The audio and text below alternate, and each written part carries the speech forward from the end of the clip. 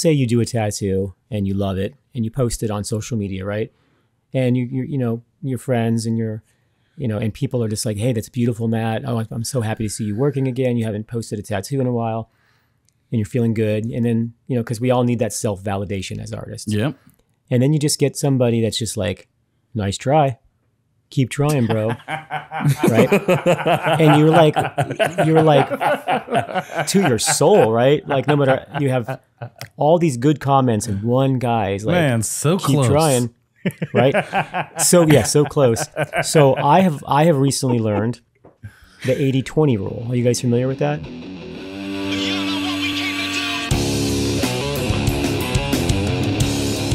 Hello, people of Earth. This is Hip with the Tattoo Guardians podcast. This is part 2 of Pet Peeves and Joshua Carlton.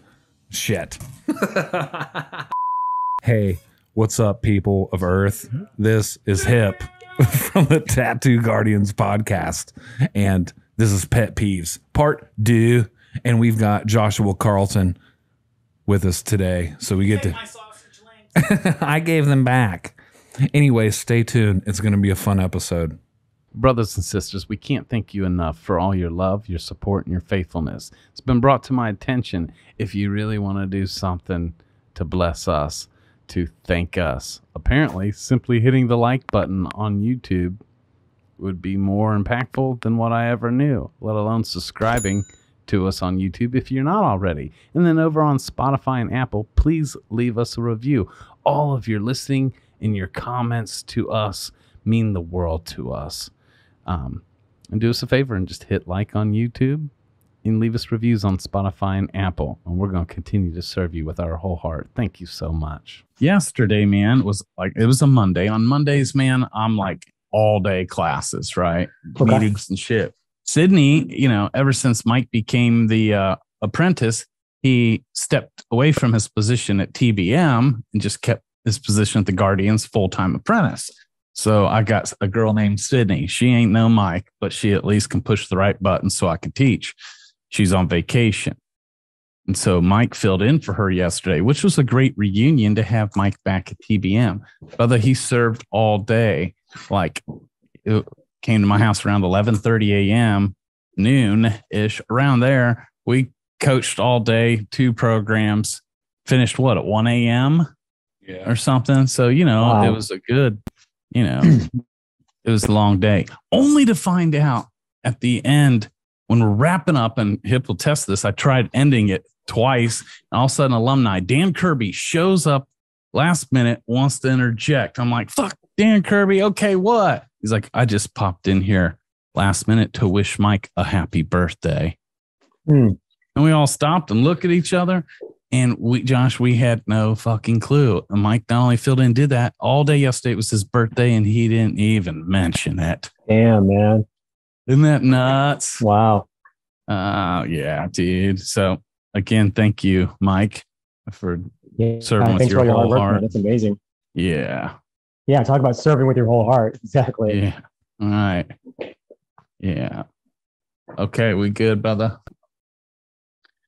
I'm just still getting over that. Like, I looked over like, geez, dude. Well, honestly, it was a good birthday. I've been missing TBM. So really? Good. It's not the same like watching it from home. Really? Than the being in this room? Yeah. I saw him sitting in on my class. Yeah, sorry about that. I was going to fuck with you. I was going to be like, boy, you didn't pay? You're always welcome, brother. I kind of feel like I'm robbing you, but I can't help myself. No, you're always welcome, man. And I'm pretty sure you're allowed to pay, Mike. If you, I know. So I can't right now.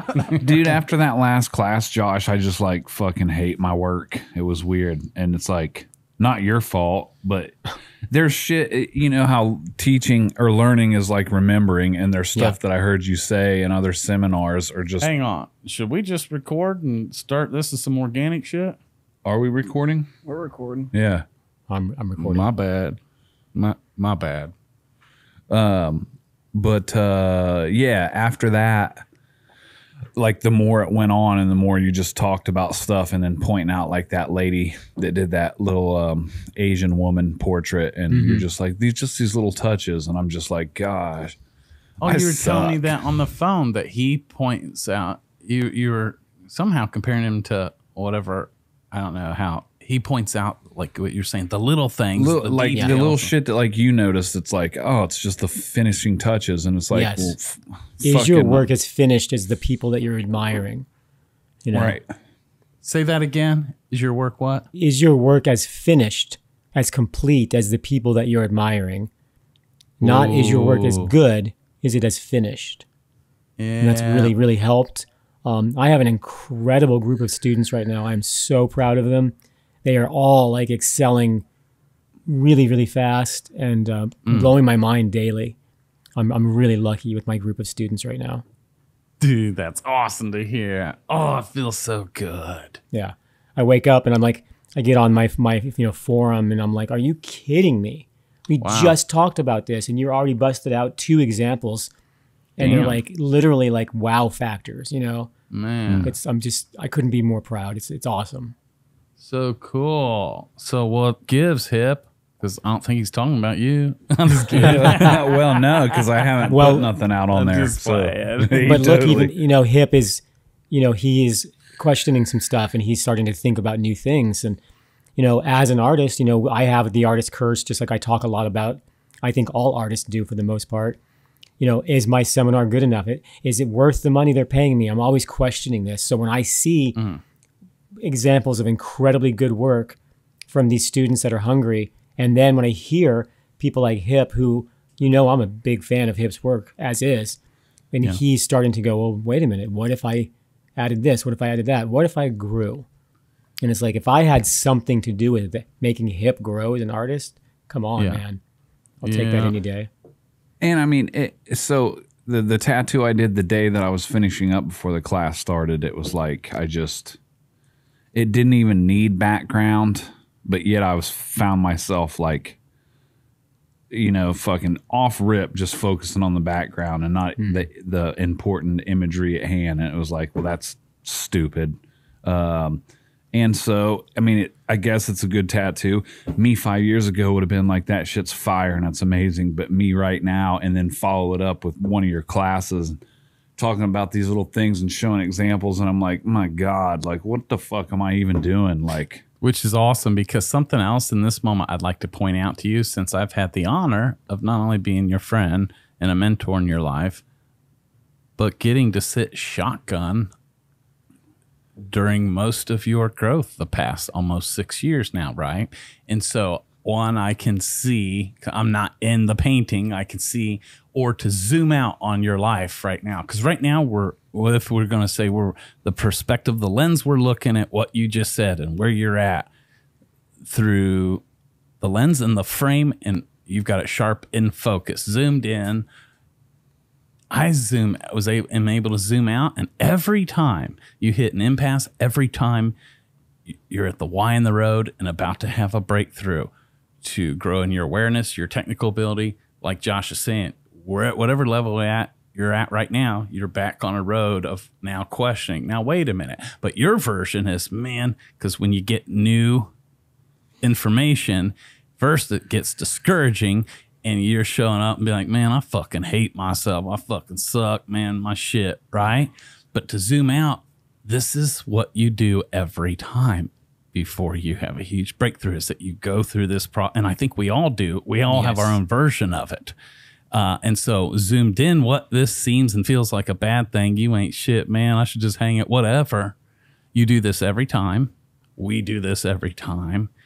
And that leads you to the next level of your best self and your greatness. But you go through this, but zooming out, I've seen you do it over and over. And so this zoomed in actually could be something real exciting for you, knowing that this is what happens every time. well, it's cool to hear that because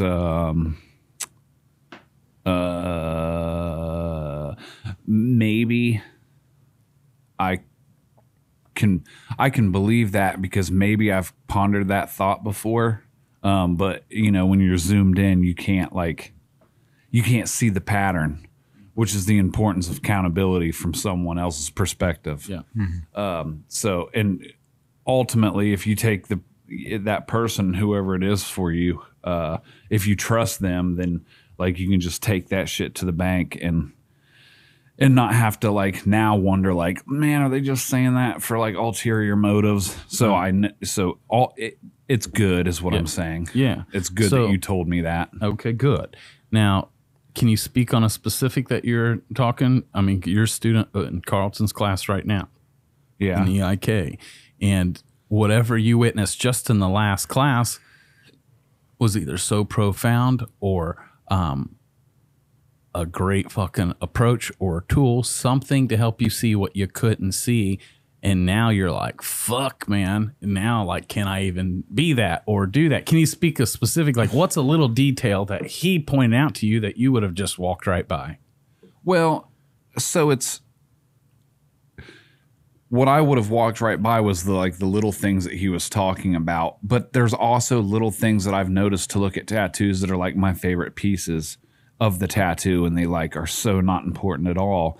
But I think maybe I got Josh's view on shit on a pedestal. So when he points something out, I'm like, well, that's not my favorite part of it, but maybe it should be, and causes me to look deeper. But there's shit that I've learned in past seminars that I took of his that he's talked about, like that Evergreen Educational. You talked about. Can I even talk about this? Like, without like, okay, Totally. the importance of the classic color wheel on Procreate. He said that before, and I remember like taking extensive notes on it. I think maybe that even caused me to like jump over the edge and switch over to Apple. That and every tattoo artist in the world uses an iPad, and I was using the other one. I can't even remember from. It's like I don't know, but I was using a different tablet, and Right. so I would do that and see my colors, and then I would make like a swatch beside my pieces. And I think I started to attempt to mix my own colors, and I was like, man, this is stupid. This is a lot of work. But this round again, like he's reintroducing it, and he's starting to talk more about color harmony, and he may have even said that in the first seminar, or many times that we've had conversations, he may have said it, but it didn't have such an impact like it did last Thursday, where I was like, man, that's why shit looks off, even though it looks great. It's because color harmony. And Ross always preached about color harmony. And he taught me to oil paint with just warms and cools. And then I was like, well, fuck. You know, I went and seen Yomiko's seminar in Vegas this year, and he has just warms and cools, and he tattoos like he paints. And I'm like, okay, so there's possible, and there's no way to come away from color harmony if you're limiting your palette. And Exactly. then fuck. Oh, it was right on the tip of my tongue. Damn it. Well, while you're thinking about that, so like you're not ready to hear information until you're ready, you know? So multiple times I have been told something, or I have said something to somebody else, Yeah. and then like a year later they're doing it, and they might even tell me about it. And I'm like, dude, I'm the one that showed you that like a year ago. That's right. So I know for a fact that I have already told you these things, but you just weren't quite ready. And that's not a bad thing. That's just the way it is. Josh, right? you're so right. And I've learned that being a teacher myself, Yeah. it's not always about me giving my clients and students new information all the time, as much as them being in a new place and a new way of being to actually receive it. Yeah. Right. Because Right. what I picked up the first time was like, it's just proof that like, you know, you have to revisit things constantly, and you know, you're on the spiral staircase, and I'm just a couple stories up than I was the first time I heard it. But now I've gone through a bunch of experiences that has led me to a point of like receiving it. And it's, you know, thinking about like pre-mixing your colors with grays and the exact color that it comes from. It's like, okay, so like questions I was wanting to ask then, but I figured I would eventually get the chance, is like, in flesh tones, like you can use, there were things you were talking about in the seminar, like once you got it done and you went over the dirty white with everything, then you would dust like some light blues right here. Right. And I was looking at stuff like that, and it's like, this was what I was thinking of. So he's a tonalist because he's colorblind somewhat, and I'm a colorist. Is that what you called it? Yeah. Yeah. And it's almost, it feels like I've got the less of the two. So then, I had to ask you, like, if I take so if I do a colored portrait, how about my map and my stencil and my image is black and gray? And he's like, I wouldn't suggest that, but it would help to have it out. And I'm like, okay, so maybe while I'm picking my colors, if I pick out colors that I think are going to fall in that realm, and then take a picture of those and then drop the saturation on it and then match the value of the black and gray piece, that could help. Because I just want to, not being a tonalist is like, I just want to know what that's like. That's curious to me because I see what it does for you, and then it's like I want to know an artist who's a colorist, that's not a tonalist. Yeah, so like for our listeners, if this is sounding strange to you, all I'm meaning is generally you were born a colorist or a tonalist, simply meaning you will really naturally gravitate towards one way. This color might just come more naturally to you, as to where for other people, black and gray, like shading, comes more natural. It's rare that somebody is extremely good at both. It absolutely happens today more than ever. There are definitely artists that are masters at both. It's just not as common. So, Hip is very drawn. I can tell Hip is a colorist immediately. But doesn't mean his black and gray isn't good. It's just the color comes more natural to him, the way he approaches it. Hopefully that makes sense. Yes, it really does, and I can see it too. And people like Matt, you're a tonalist to me. In my brain, I see you as a tonalist. Yeah, it's just a little bit easier for you to shade. Even when you color, your color is more of a shaded. The new breed style of where we both come from made sense to us. Yep. Yeah, that's good. But for learning, what great distinctions to grow in your awareness, right? Because all of it's a learned skill. I believe Josh can teach you tonalism, and you already dabble in it. It's not like you're all one the other. You may be more one, but I give you an example, like Josh, who works with us, he's definitely a colorist, right? Mm-hmm. But he does black and gray pieces as well. But you can just tell, and he'll even tell you, like, and he kills it a color, right? Slays it. And so even if we were to make that comparison, then you're all of a sudden more of a tonalist than he is, even though you're still a colorist, right? Meaning all can grow in varying levels.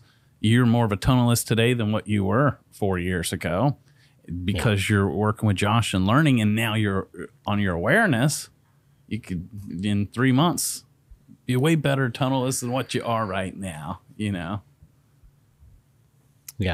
I'm working with a really prominent, I can't really say the name because I'm not sure if they want me to, but I'm doing some private lessons with a really quite famous tattoo artist that is definitely a colorist, but they really want to attempt to do some like really nice black and gray realism. And it's been really fun, but challenging to try to figure out the best way. Like, how can I approach this and give you this information? You've been tattooing almost as long as me. You know what I mean? Like, you've got this incredible career. Yeah. How can I give you this to the best of my ability? So it's been fun, but challenging. Right. And for someone that's been doing it one way for so long, it's like almost having an NBA player all of a sudden, or a basketball player, just start to try and relearn just to sink threes left-handed, even though they've been right-handed their whole career. Right. Like, imagine that. Wow. I mean, I can only imagine, because when you came and tattooed Hip here at Aisle 9, and he did the beautiful portrait of your dad, I had the honor of watching him most of the day, and on purpose brought a client in to try and execute the way he tattooed you, to implement anything that this man does. And you remember, I basically couldn't. It's like, wow, like I'm on need, sorry. No, What's go been for it. interesting to me with this is I've had several students whose work I greatly admire, including you. You haven't necessarily, well, actually, I guess you did take a course from me earlier. Yeah, absolutely. And I guess in my brain, I always thought we probably had a similar approach.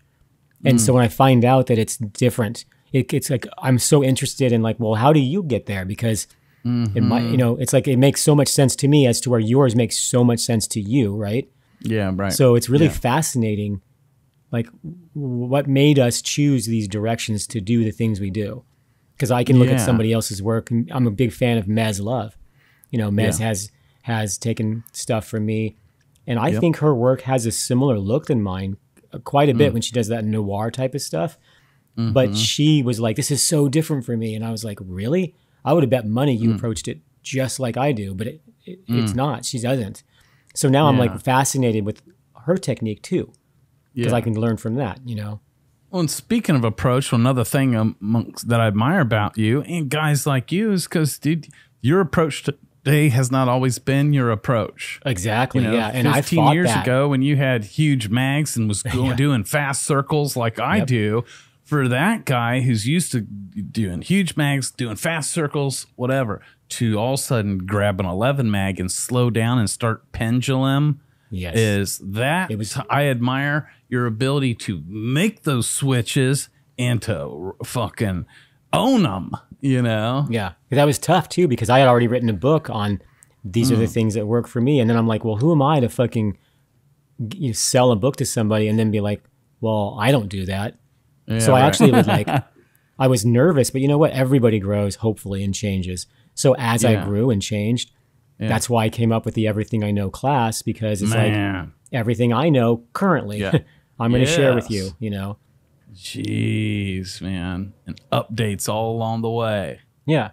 So like, Hip, don't stress over feeling like, there's so much to learn that's new and everything. Like, I love knowing that you are now ready to receive that particular information about color harmony. Yes. Yeah. Because color harmony is a weird thing. And if you don't nail it, it's so strange, because you'll look at your tattoo or your painting and you're like, I don't get it.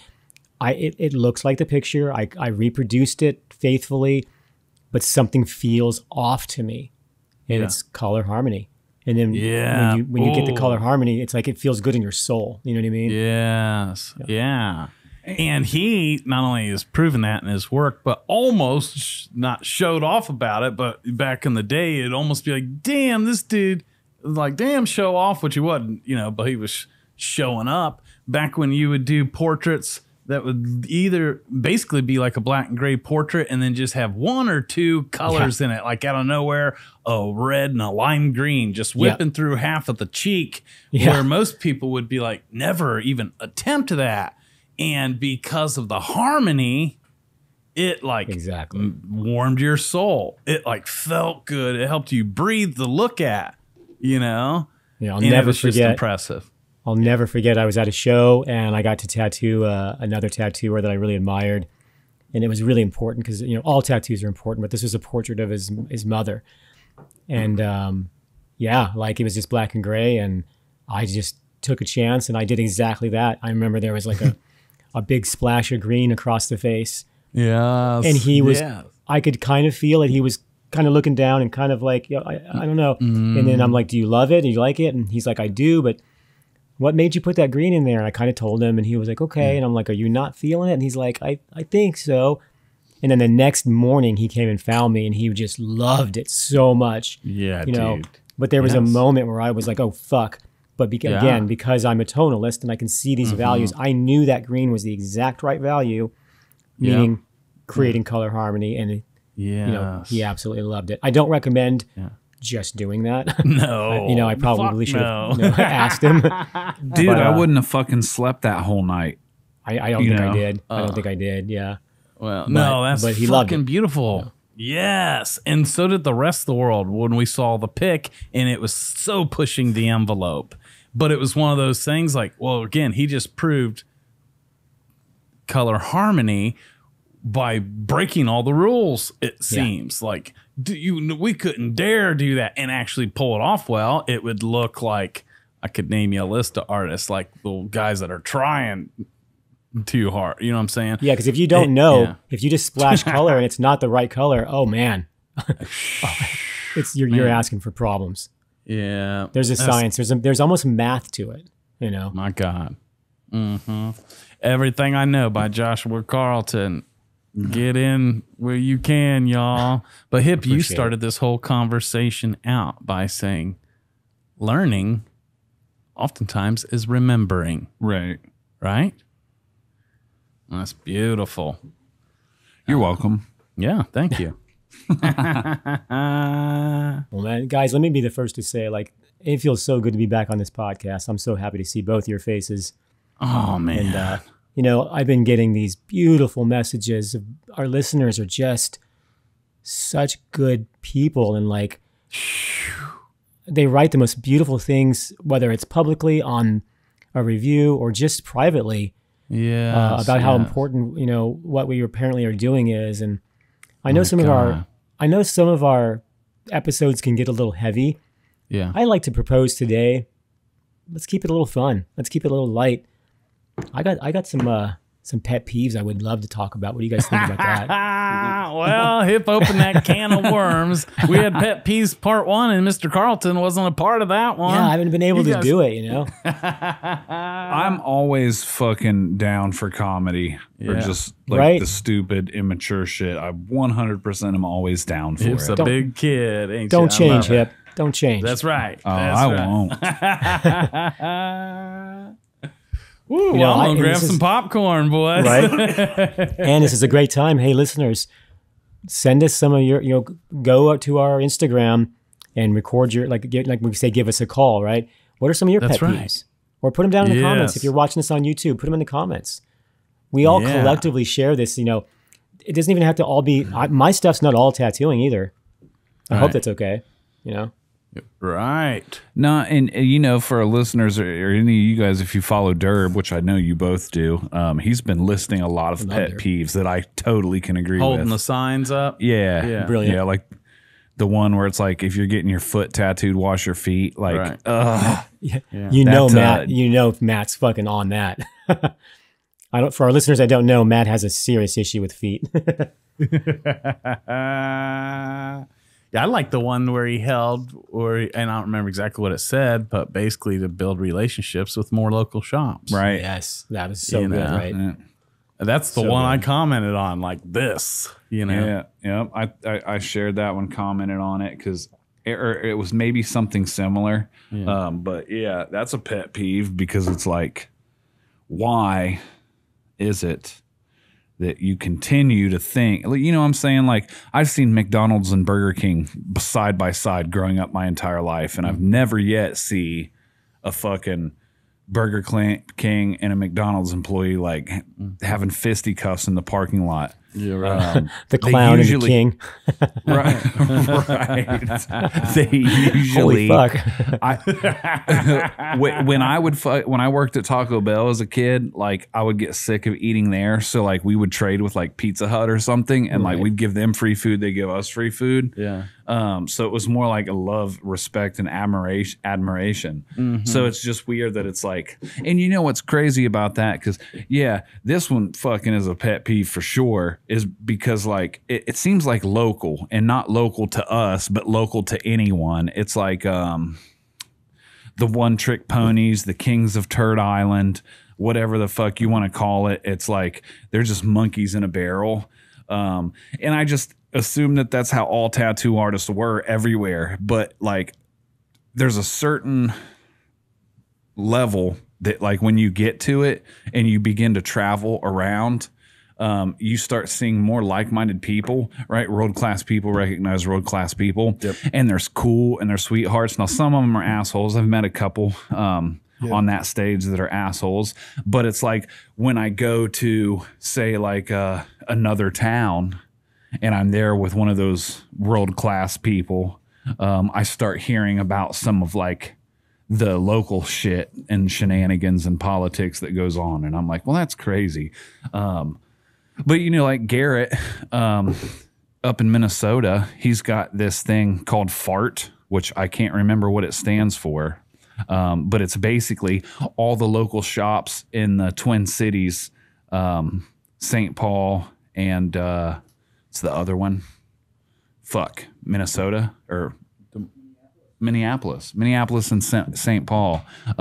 They all get together monthly and go to this like thing called FART, which is where it's basically like Knights of the Round Table or something similar to that. So I thought that was cool, but yeah, I think there needs to be more of that in the industry. That's definitely a fucking pet peeve. Camaraderie, brotherhood, yeah, some more of that for sure. Yeah. And I mean, if you want to look at it like on a war side, like it's us against the clients. You know, it's not us against us.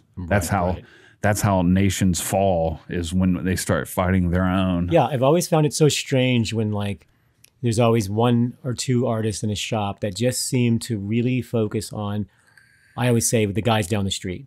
You know, whatever they're doing, it just pisses this guy off. You know, and I'm always like, man, just, you'll hear me say like, start, fill up your sketchbook. But even beyond that, it's just like, who cares? You know, who cares? I don't know, like, why do you care so much? Or also, if there's somebody down the street and he does amazing work and somebody wants to come in for a consultation with me and I'm not the guy because maybe it's just, like I'm not real versed in Japanese tattooing. I love it. I appreciate it so much, but I'm not going to be the best at it. But if the guy down the street's really good at it, like I'm going to recommend him, like there's nothing wrong with that. And some people really fight that. A lot of shop owners will really fight that. Like, don't you dare take it out of the shop. But it's like, I mean, what am I going to do? Like, a mediocre tattoo instead of, and this guy can get a really good one from the guy down the street. Right. Yeah, absolutely. And I feel like we've are continuing to take responsibility for us to do our part, to create unity, obviously globally, but even locally. That's why, like, for years, us at Aisle 9, it was almost like an unspoken, but on our off days, any one of us would go into other shops just to bless them, introduce ourselves, look at their work, you know what I'm saying, just to build the relationship.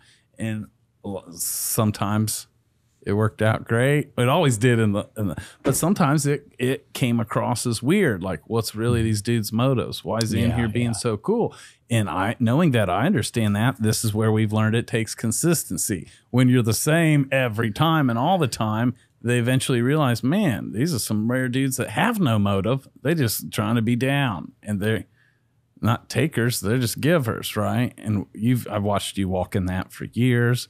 And that's why, even though we still got some local haters, it's those aren't personal, but I've also watched you're highly respected in this city by a lot of tattoo artists. And a lot of them, beyond your work, love you because you loved them first. Exactly. Yeah, man. Well put.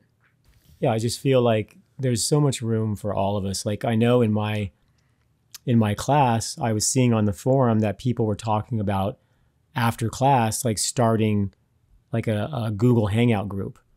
Yeah. You know what I mean? And I just love that. It's like you've already spent hours talking, and now right after class, you're going to go and do it more.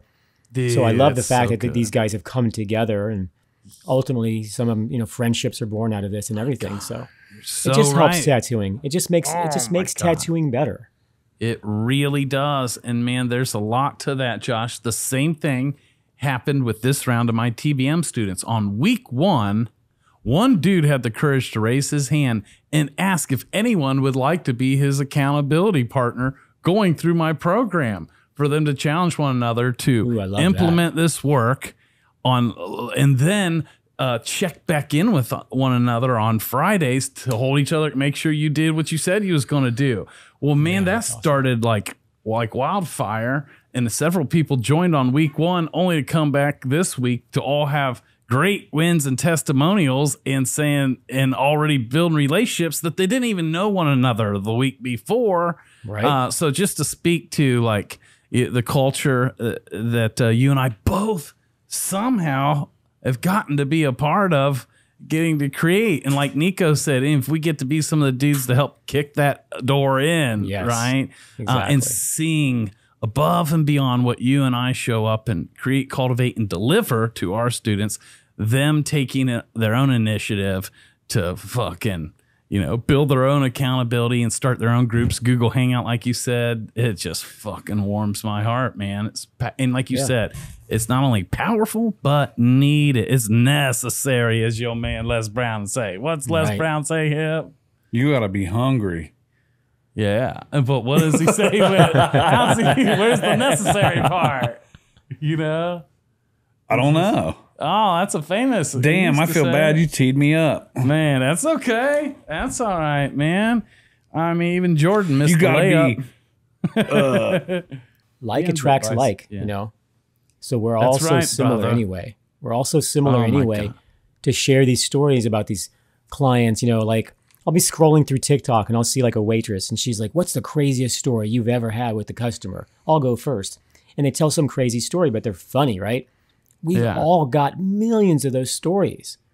Like we have a unique experience that only tattoo artists can really understand, and that unites us. So I love just talking shit. I love it when I go into my studio and everybody's there. The more people there working, the better for me, because I grew up in that environment. I want to know what's going on and hear the little backstories and the, just the vibe of a tattoo shop. Like I just love it, So good. So I fucking held the show hostage at the beginning. But what pet peeve you got, Josh? Okay. I cannot this is the dumbest thing to me when I travel all the time, as you guys do as well. Tell me you don't see this as well.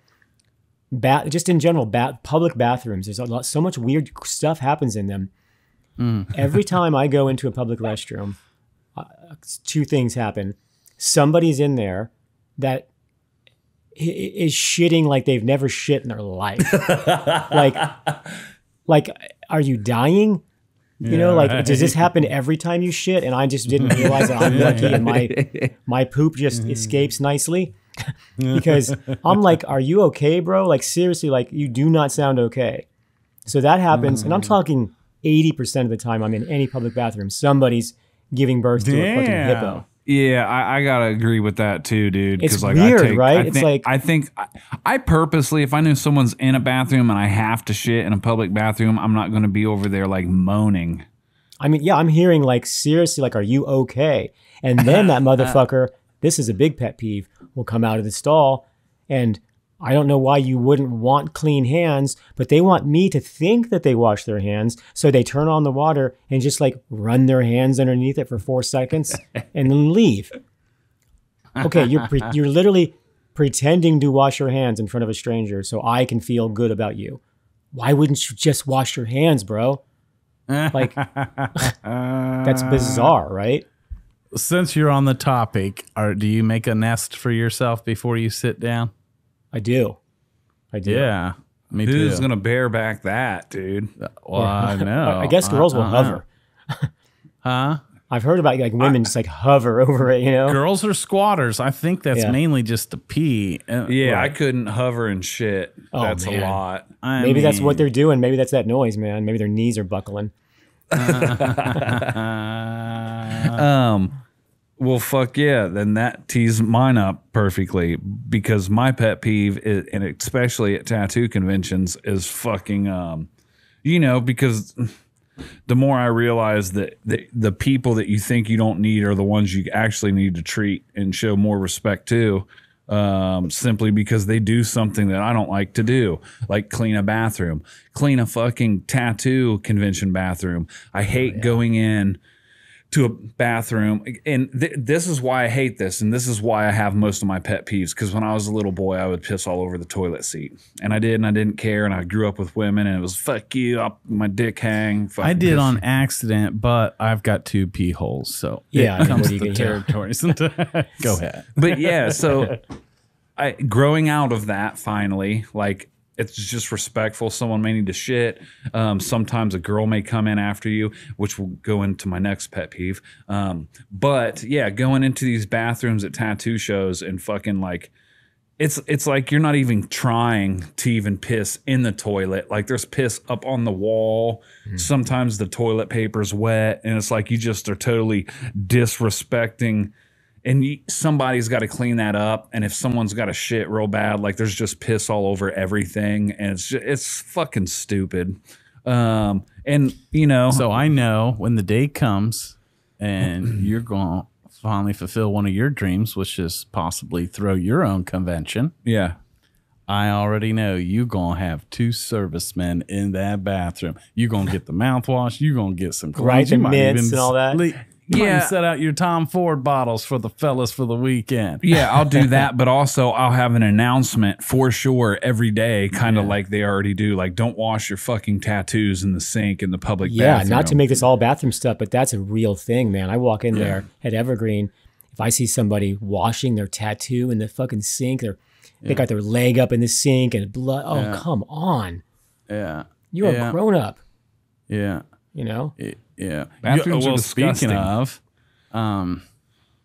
who's that big collector? Jordan Fino or whatever. Yeah. Of course, I met him at Evergreen. I was actually interviewed him while he was getting tattooed by Kyle Cotterman. This was in 2019 before this podcast. And that's when I was starting my own podcast. And Josh gave me permission to do my first 2 episodes live at Evergreen. Right.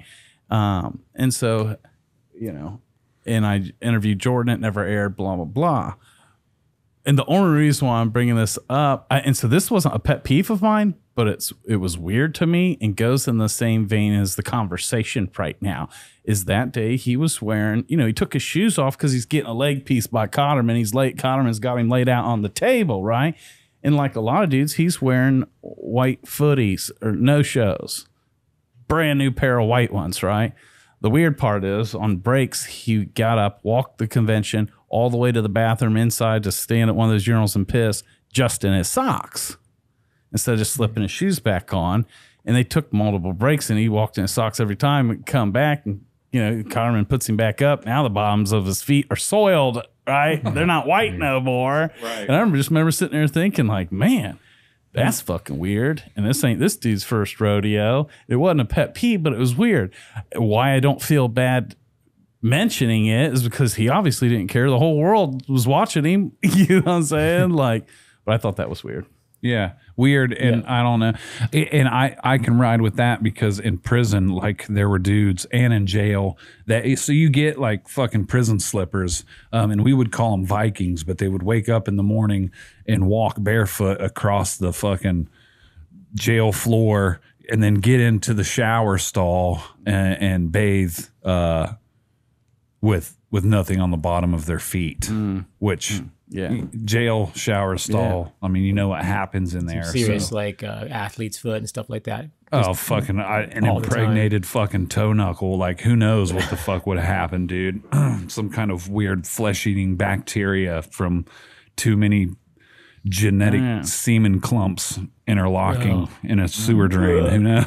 Wow. Yeah. Wow. You get a visual. How can I not? I am. I know it. I'm too visual. That's why I'm like sinking down in my chair. Right. Now. That's the curse of being a creative artist. We just see things completely differently. Shit. What'd you say about sabotage on the show, Hit? Just kidding. But no, when you're talking about you hate seeing pee on the floor, what about the dude that walks in, steps in his socks? You know? Right. Hey, that's his shit. Yeah. So to get off of bathroom stuff for a minute. Yeah.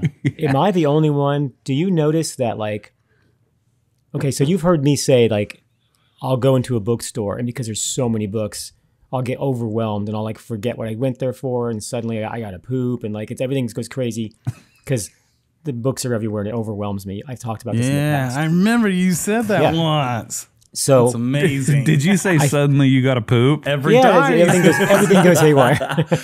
So I guess we are back on the bathrooms. Anyway, am I the only one that's noticed as a tattoo artist when people come in to get tattoos, they get a little bit of that, right? Because they're excited, they're nervous. And they forget how to fucking sit in a goddamn chair like a regular ass human being. Like I will literally be like, so, you know, I got like a generic tatsole kind of thing, whatever, you know what I mean? It's just your basic tattoo chair. Yeah. And these motherfuckers will like like, I'm going to tattoo your arm, right? So they lay down on their stomach backward, like with their head where the feet go, or you could see them processing how to get into this chair. Oftentimes they'll sit in my chair, or they'll sit on the armrest. Like, people always sit on the armrest, especially these new bigger ones. It's like, ooh, this must be, I can lay down on this. But I will see people go through so much mental gymnastics and how to just sit in a chair. And it's like, you're not doing that at home on the couch watching Netflix. Right. Just sit down. Just sit down. It's okay. Hilarious. Yeah. Right? Do you guys get that? Do you see that too? Yeah. Man. I think a pet peeve of mine with clients is the overly eager helper client. Oh God. The client that really means well and is just overly eager to help you today do your job. Even if that's like, take your stencil that you taped, right, and then move it a little for you, or touching shit they shouldn't, thinking they're helping you.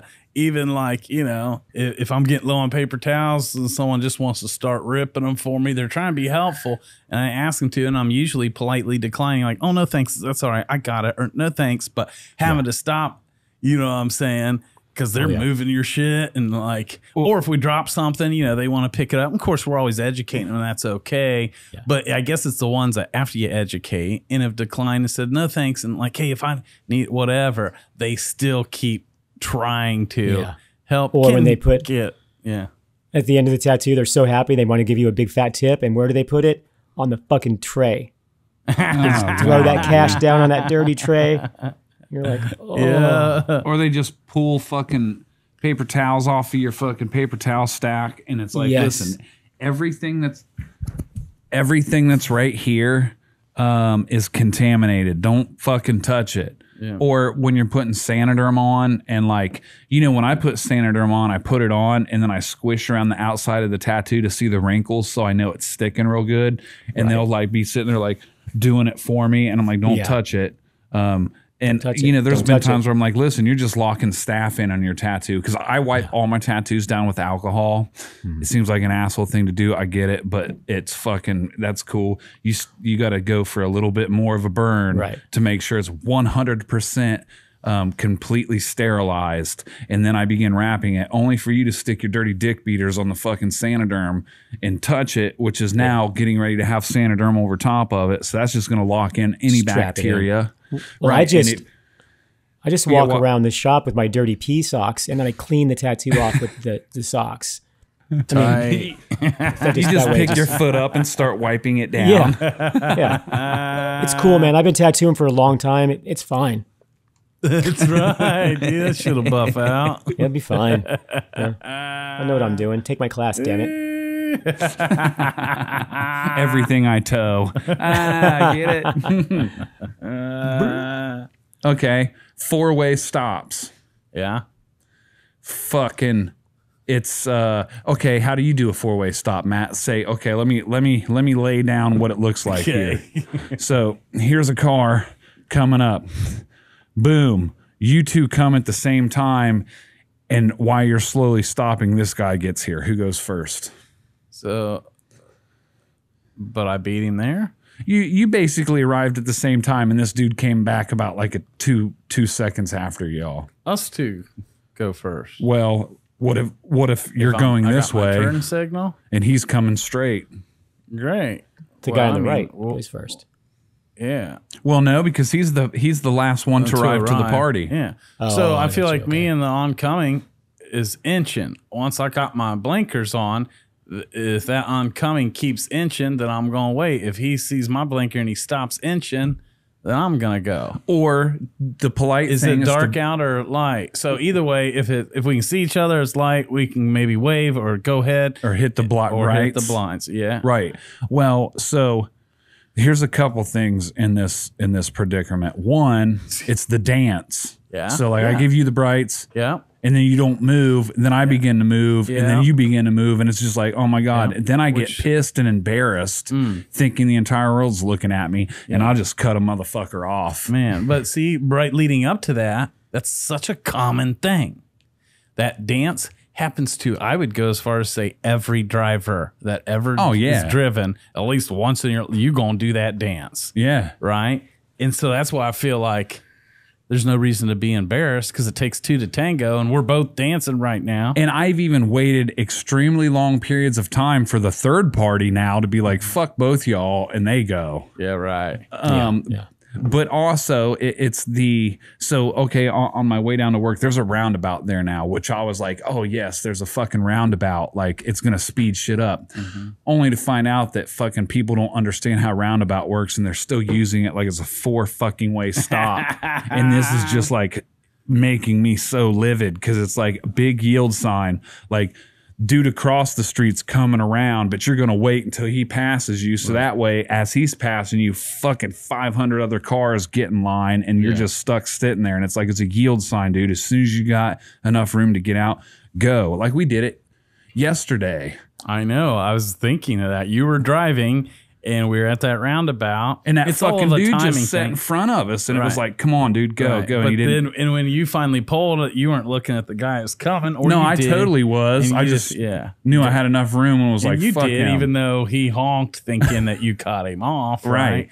And it was a timing thing. And for you to do that, you did have to like gun it a little. Well, you know, you had to drive with a little bit more of authority, and it automatically seemed like it was triggered from your frustration of the dude we were waiting Totally on. was. Right. But at the end of the day, we're talking seconds, and none of that was even on my radar until you gunned it, and then dude honked. You know, and I was getting ready for class. We were on a dinner break, and it was just like, oh, okay, no biggie. And I just went, and it literally left my radar. Right. You know, that quick to where other folks, like, it's fucking leading to some road rage or fucking pissing you off, you know? Which it totally can, and like I get it, like there's whatever, but you know, from someone that didn't have a license and had to do multiple fucking defensive driving courses over and over and over again, it's like I just understand 4-way stops, and it just seems like no one does, or they just completely disregard any of the rules that go to it, which in turn pisses me off when they do it. And then I want to act on it, and I have acted on it,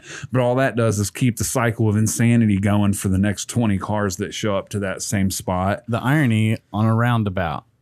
The irony is a roundabout, and you're keeping the cycle of insanity going. Right. Well, and I trailed off to a roundabout, but yeah, it's a 4-way stop, because ultimately whoever stops first, even if all 4 stop, that person, then once they go, now it's got to go in fucking not clockwork. What's it? When it's not clockwork. Counterclockwise, yes. Then from there, it has to be every man to the right. And then that should hold pretty steady as long as this is there's why I don't even, drive. even flow of traffic. This is all foreign to me anyway. You know? Right. This may also be why no one's even still listening. I beg to differ. I bet there's a lot of people that are like, yeah, fuck that. Or they're like, Right. pulling Wonder how many like, people's driving right now on a roundabout listening. there's probably going to be They're quite a just few. Yeah, that'd be cool. Do you guys But- have? Oh, go ahead. Sorry. No, I was just going to say tee Matt up for one of his fucking pet peeves. Yeah. What were you going to say, Josh? Oh, what? I was going to ask if you guys have In-N-Out Burger. In We Ohio. don't know how. What is it? In and out. So that's a pet peeve of mine, because we have one here, and before it was here, and I think they were just in California, people Yeah. act like it's straight from heaven. All right. And I went there, and it's like a regular ass burger. I didn't fucking think anything was special about it. And then Yeah. everybody's like, "Oh, you got to get the animal style. You got to get the secret menu." And I was like, "Fucking secret menu? Like, if this is the best food in the world, why is it a goddamn secret?" And like every single time I go to this place, I get duped every time. And you could go on a Wednesday at 2 p.m, and there's a line wrapped around the fucking block for a burger that tastes like my fucking lunch lady at school made it. So I don't get it. Guys, comment below if I'm missing out on something. I guess tell me about animal style, because that sounds fucking amazing. Or what? I don't know. This secret menu. Imagine if I ran my tattoo shop like that, right? All my tattoos are really like middle of the road, except for there's a broom in the back with the really good flash. You know what I mean? Right. That nobody knows about. Oh man, you didn't get Josh's animal style. Fuck you. That's right. I heard that, and I think the only time I ate in it was in Vegas when we were there at championships, and my Yep. client was like, "Oh, you got to go," and he told me about like one of those styles. Yeah, there's always and somebody that's like, it's the hill they're going to die on. They're like, it's the best ever. Yeah. They had to take us. well, that was a better hill than the one you chose to die on. It was. I knew this was coming. All right, Years look at ago, this. when I lived in Phoenix, there was like a fast food, which I'm not a fast food guy these days, but back then, especially on a late night, what was it? Del Taco, right? Yeah. And this was back in the day, man, where I'd like, be partying all night. So I was, usually half shit faced or whatever, starving. So going through and 3 chicken soft tacos at Del Taco was money, boy.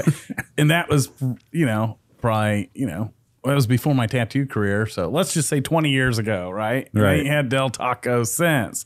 So now we're in Vegas at the championships. And I just remember how glorious Del Taco was on my shit. Hang on. We're walking into fucking In-N-Out Burger, and my client's telling me about this fucking weird style, and I find out that it has mayonnaise on it. I'm like, yeah, fuck that style. I want regular style.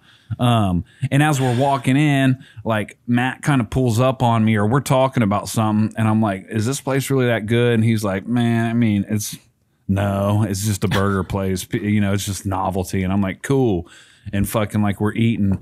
And somewhere along that night, he was like, but you know what is good? And I was like, what? You know He was what like, that shit Del is. Taco.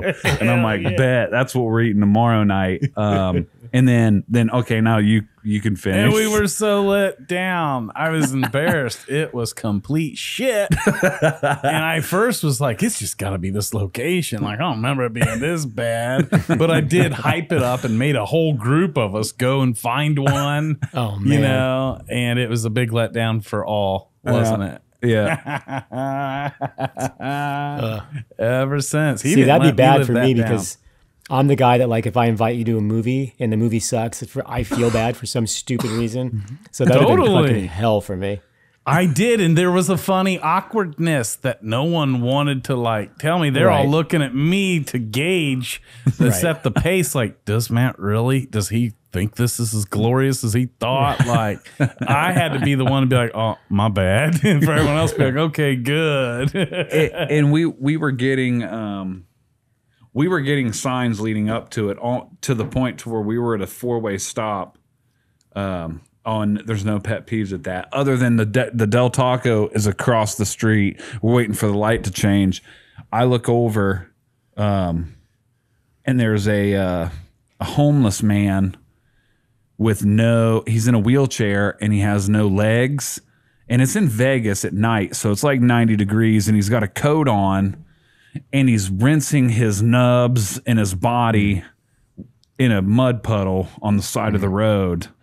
Which is like a good indicator of like, man, this fucking place better be delicious. But it We was wasn't in the even as good ghetto, as for Taco sure. Bell. Yeah. Yeah, But so I've never eaten at it since, or maybe I have one other time. I know that anytime I'm out where Del Tacos are at, I always send a picture to Matt, and I'm like, look, man. he does every time. You're missing out.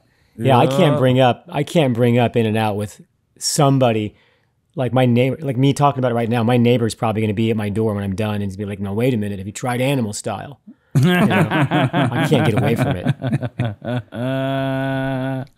It's so good. So doll still haven't heard stencils from or Matt. doll scissors for cutting stencil paper. It folds that shit in half. You try to cut it, it folds it. Dude, Makes you want to kill somebody.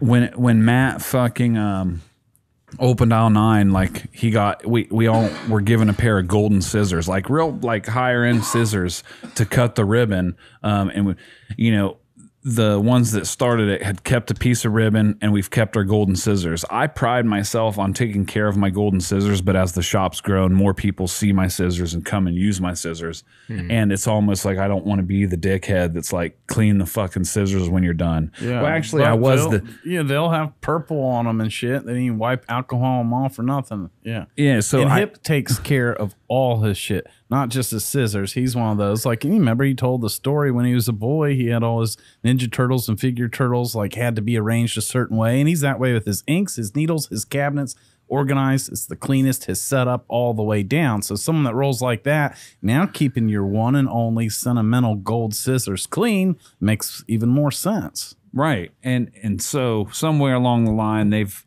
fucking hoed themselves out and have traveled around the shop. And I don't even know if I've got my originals anymore, but all the gold scissors at the shop fucking suck ass. And I've told the apprentice fucking so many times to fucking clean them and get them sharpened. And like, I don't think he understands like the severity of me wanting him to do that because each time I go back to use them, so it's to the point where I just got to hide scissors. So I do have a pair of scissors that's hidden in my booth, So only for me. To get your apprentice to remember to sharpen these scissors, gather Sharpen all the them. gold scissors up, go to his Sharpen house, them. and put him in his bed. Yeah. Yes.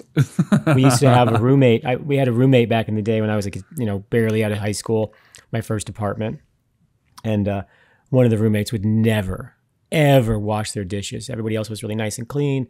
This guy always had like cereal bowls, like rotting milk. We'd let it just stack up. We gathered that shit up one day and put it in his fucking bed. It never happened again. You know what, Carlton?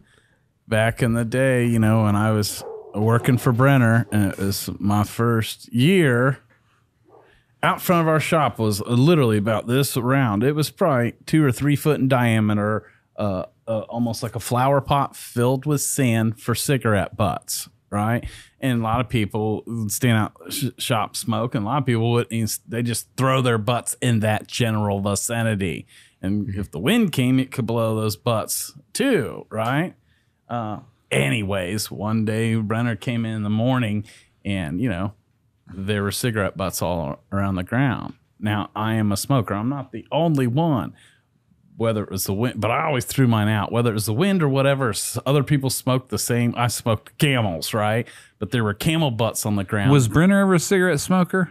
Yeah. Okay. Yeah. With that He'd big go in and straight-edge out. tattoo on his hand. Yeah. Anyways, guys, he came in. He just decided, like, those are all my butts, and he's fucking pissed about it before I get to work. And he takes all those butts, put in the whole fucking ashtray, brings it in, and dumps the whole ashtray, sand, butts, and all on my station. Holy shit. Just dumps it all and then leaves. I show up, like, maybe running 10 minutes late for my noon appointment, only to walk in and I've got a mountain of cigarette butts, ashes, and sand all over but I got the message, you know what I'm saying? And cleaned it up and set up, But yeah, his story, that just reminded me, shit like that happened to me. Yeah. That's crazy. I worked, when I first moved here, I worked at a local shop that was nice enough to have me. And they played pranks on each other all the time. And this one guy, I think he might have gotten a little too far. They actually had booths, like with the door on it and everything. He wrapped up all of his tattoo machines in like tin foil and then like hid them in different places. And then like put like the gentian violets, like the stencil type of stuff, in some of the gloves. So when he puts his hands in the gloves, comes out all purple. But then he filled his room up completely from the floor to ceiling with balloons. So when the guy came in the next day, it was just like the worst possible timing. Like nobody knew it, but the guy had come from like a funeral and was late for his noon appointment. So his appointment was already there, and the guy walks into that fucking room. So even after popping all the balloons, now his machines are fucking wrapped up in tin foil. The gloves are fucking purple. It was just a nightmare, man. It's My God. like dude, everybody was just like watching him in shock. Like he's going to just shoot the place up, Jeez, that's going. It was a bit. out. It was a bit much. It was a bit much. That's when you walk in and punch him in his nuts real quick and run out. right. Jeez. Right. I walked into my same era. I walked into my booth and like Rob Williams and a bunch of dudes wanted to prank me. This was back in the day. I think maybe back in the day, it seemed like when Brenner did this to taught me, I would like collect my stencils and I take any of my references and tape them to the wall, right? Anyways, which, you know, I quit doing but anyways, these dudes all in the shop all took dick pics and printed off probably 30 different dick pics and taped them all up in my booth, all around the walls, my power supply.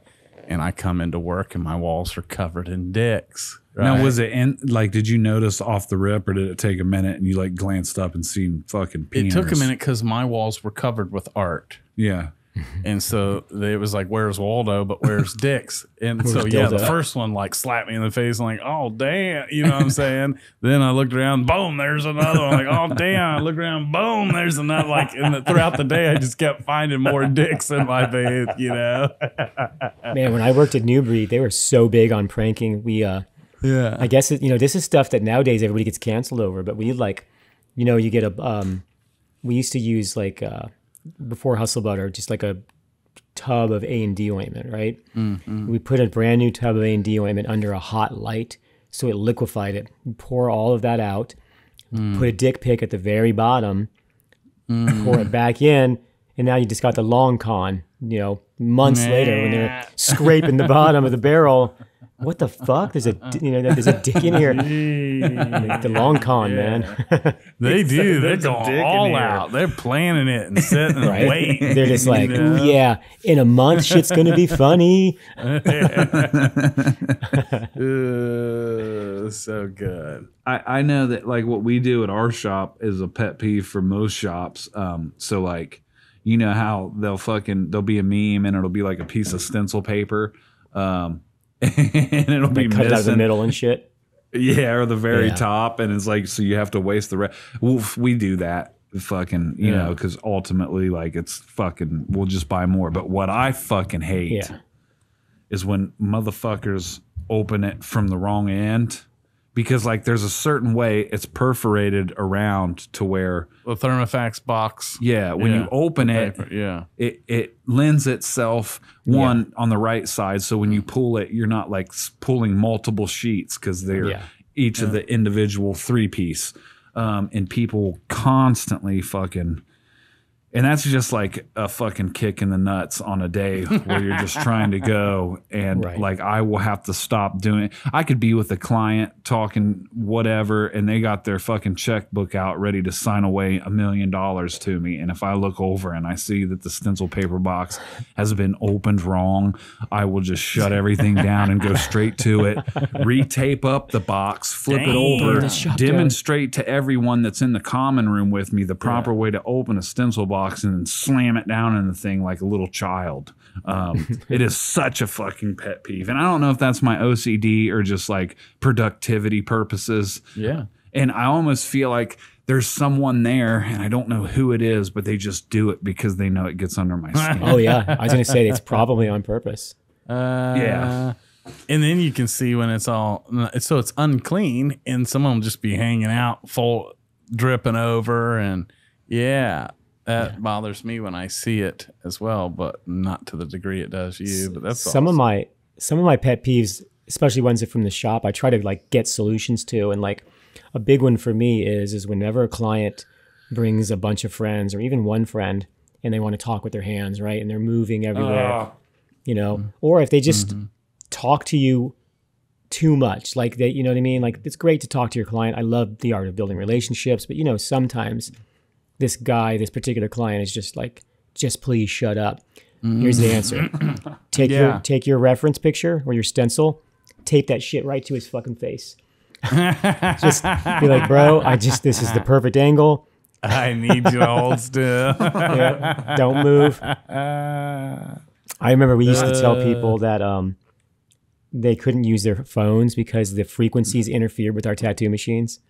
To get them to like stop talking on their phone. Brilliant. It works because they don't fucking know. You know what I mean? But wow, that is fucking brilliant. Yeah, totally, it works, man.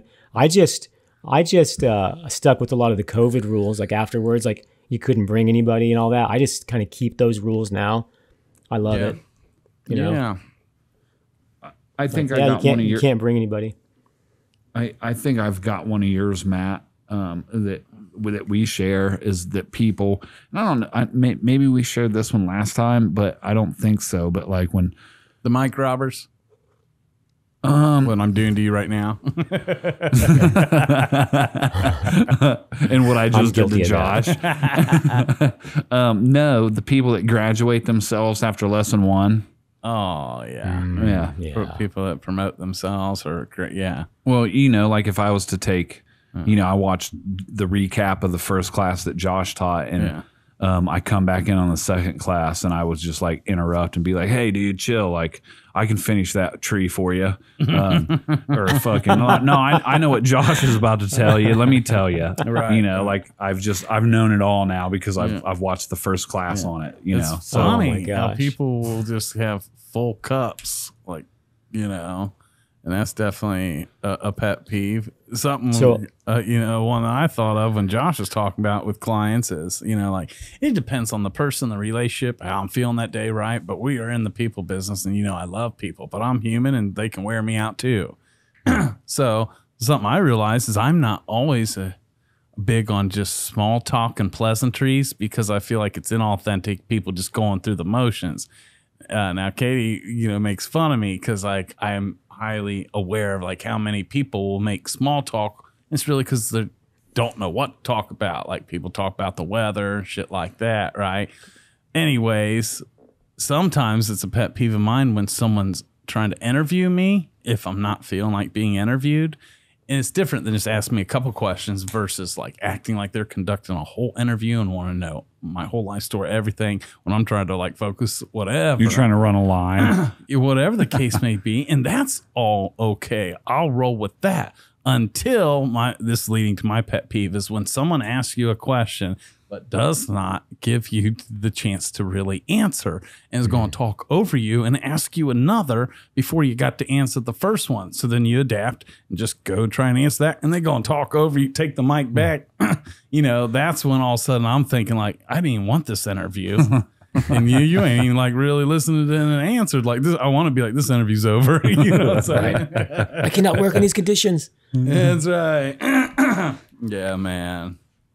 You know how you said you still have some haters, right? You know, Yeah.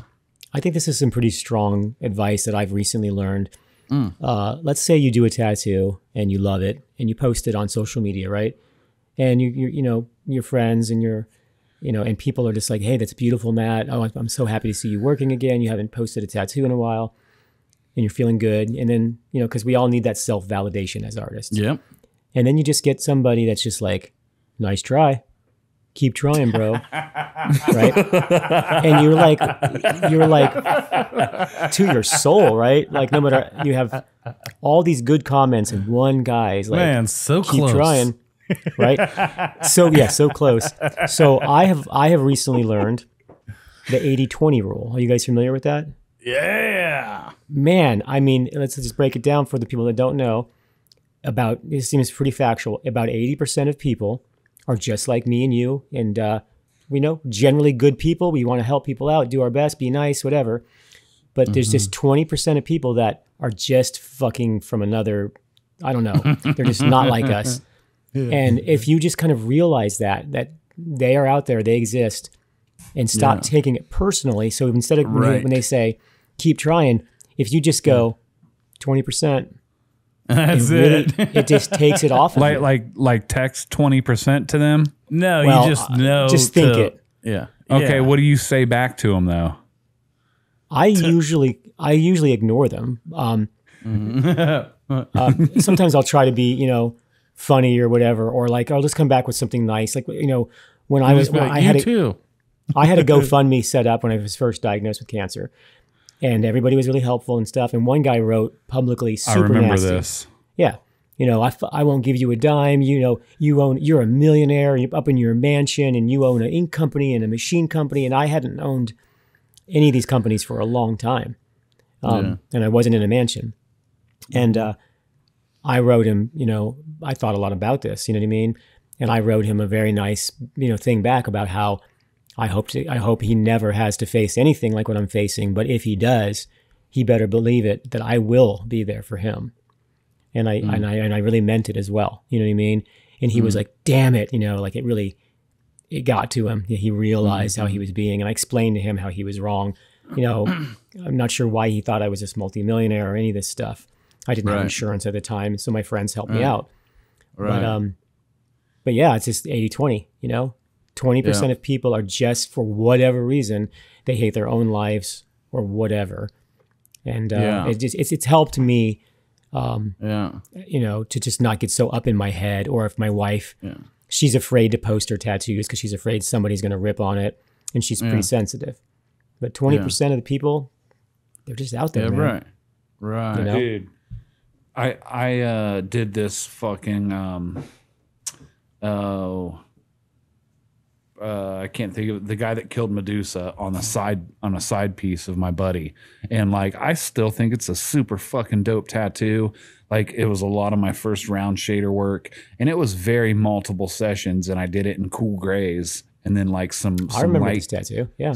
Yeah, some like light greens, and like I love that tattoo. And then to finish it off, I just did a hot pink, thick duct tape ass outline around the whole thing, and like I remember that. Yeah. Posted the finished product, and this dude was like, "It's all right except for that stupid red outline," and it lit me on fire. So I like went and seen who it was, and he's not even an artist. He's like some fucking mechanic or some shit. Yeah. Which everybody's got their own fucking opinions, but I was like, motherfucker, it ain't even red, it's hot pink. And I didn't say shit. Colorblind motherfucker. I think I sent like a laughing emoji at it and just let it ride. And thank God, like none of my friends commented either, because that's the last thing I want is like fucking the fucking Wild and Whites of West Virginia on my fucking Instagram page going down. But because sometimes your fans will fucking shred them way bad. Like, oh man. And sometimes in that 20%, then you can break down a 80-20 within the 20. Right. Out of that 20%, then it's got its own 20% that's even more 20. So some people you can be like, 20-20, that motherfucker blind. I always just say in my head, I'm like 20% different species. This person is just not, they don't think like me. Because I remember I went through a phase where I was painting skulls a lot, and somebody wrote, and actually it was a person who had been really nice to me in several posts, but he was just like, "Oh, look at this, another skull, whoop-de fucking do," And I was just like, "But did you see the texture, dog? But you got to try it animal style." I'm like trying anything I can do to make it better, My God, 20%, man. So it helps. You remember when you did a picture of Jesus, and then some dude from like Europe was like, "That's not what Jesus looks like." He started a war on my feet. I didn't even engage, and he was like bitching me out because my Jesus wasn't black, right? And then it started this whole deal. I think I just tried to say, just try and squash it all. Like, yep, this is just a rendering, of an artist in a specific interpretation. We know that none of us really know what he looked like. We've got descriptions, and yes, the descriptions I've heard, he could lend himself to be darker than the one I portrayed. We weren't trying to be completely accurate, but if you've got a clear photo of him, please send it over. You know what I'm saying? Like photo, yeah. I had this woman come in the shop once, and she was pissed because she couldn't get in right now. I was literally setting up to tattoo somebody, and I had a client right after them. Super nice. I'm like, "I'd love to tattoo you. I can't get you in right now." Flipped out. Just, I don't know why. Stormed out of the shop, and like by the door as she's leaving, I've got a framed picture of, at the time, I thought was my best tattoo. It was a portrait of Martin Luther King. And she goes, "Let me guess, this is your fucking work?" And I'm like, "It is." And I'm thinking maybe she's like, "I'll come back." And she's like, "Yeah, that's probably what he looked like after he did." And then just took off. And I'm like, holy shit, man. And honestly, at the time, embarrassingly, I took that fucking picture off the wall. Oh, because I was like, you know what I mean? Yeah. So that's why today I do listen to that 80-20 rule. And again, I keep repeating myself, but if you struggle with some feedback like that, remember that it's real. Yeah. Yeah, that's good. Another good little tip of advice. We're changing this subject. This podcast is all over the place, guys. I'm sorry. It's always like that, though. If I'm out with Hip, right, and Hip's got a little bit of something on his shirt, right, if Hip can fix that problem in 5 seconds, I'm going to call it out. I'm going to say, Hip, you got a little bit of ketchup or something, you know. But if Hip wore a stupid fucking outfit and he can't change it and we're already in line to the concert, keep your mouth shut. Right. You know what I'm saying? So like if your friend, you know, don't tell somebody that their dress makes them look fat because they are already wearing that dress. If she's got a flyaway, you can fix her hair, do that. It's just like, I don't know, little things like that I think they can kind of go a long way. You know what I mean? Absolutely. Well, I appreciate that because now you're just pointing out something that can't be changed. But that reminds me of a fucking pet peeve I got, which is like, if I'm rocking a fucking booger, tell me that I have a fucking booger. Oh, yeah. Oh, I or think if there's something in my teeth, or if I got a white pimple that's like on the side of my head that I missed in the morning, tell me. If somebody asks you if you want some gum, take it. I remember I was sitting on a church pew one day, and the dude sitting next to me like leaned over and like whispered something about kill me. We're in the middle of a church service. About what? He whispered something to me, and it just about killed me. Oh. So I reached in the inside of my suit jacket and pulled out one piece of gum and handed it to him and whispered back to him, "Be set free." And I was really setting myself free in case he was going to try and whisper again. So good, man. So good. Is that your list, sir? Yeah, pretty much. Okay. I've been waiting to hear one of yours. I don't have any, guys. Really? No, I'm just kidding. I'm just that fucking non-offendable. No, we all do, you know. But yeah, I mean, I think I brought a couple up, didn't I? But let me see here. Well, here, I'll throw another one out real quick while you're looking. Do it. Fucking, I don't wear white shoes. I actually don't wear white, period. I actually don't wear anything, period, other than black for the most part. Occasionally, you'll see me stepping out in a little bit of color. And the reason is because, like, it's a day ruiner. And I think I would look pretty good in, like, an all-white fucking jumpsuit or an all-white outfit with white shoes. I actually admire people and like it when I see them do that, but like it's only good for the first wear. You know, someone had asked, they said, if you had the most money in the world, what would be something that you would like selfishly spend money on or do for the rest of your life? And someone said, like, never wear the same underwear or socks again. And I was like, damn, that's great. Yeah. So if I think Katie brought that up. Katie said that. Yeah, it was I thought maybe it was the shop or it was something, but someone said that. And I'm like, I would totally do that. And I would wear white outfits and wear them once. Like white tees, you can't wear a white tee because as soon as it washes, it's no longer that clean, pristine white that it is. Right. And now it's starting to tint a little bit. And let alone if you put something white on or the sole of your shoe is white, and you scuff it, like it just ruins me. It wrecks my day. I can't stop looking at it. Like I just want to go home and change my shoes now. So I've just like surrendered to that's how it is if I wear that. So I just, on all my shoes, if they're color, the sole of them is either gum or they're black or gray or like a dark color, but they're never white. You know, a one pet peeve I would say, if I can throw it in a pet peeve, is people that are so quick to project their own limiting beliefs on you and try and rob you of your own journey and path for growth. You know, whether it's a student that decides to go out on a limb and sign up for Everything I Know by Joshua Carlton or sign up for TBM with us, right? Then you got people in their life that's never taken Joshua or my class. I'm just using this as an example that wants to try and rob them and tell them, you know, why they going the wrong way.